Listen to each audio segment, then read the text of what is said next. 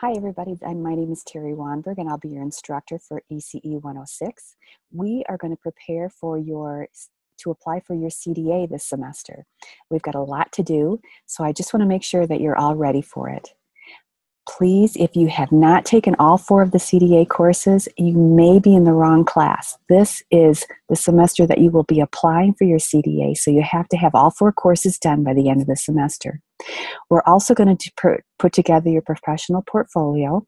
We're going to prepare you for your verification visit and your CDA exam, which you will take before the end of the semester. That's actually going to be your final exam. So I hope you're ready.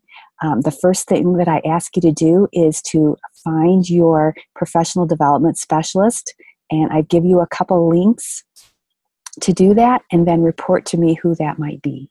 So I hope you're ready. I want to make sure that everybody has your CDA manual.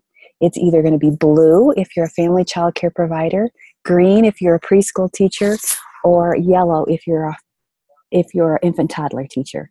So if you don't have your book, you're not ready to start. So please get that as fast as you can. Have a great day. Have a great class, ladies. And please feel free to call me if you have questions. Talk to you soon. Bye.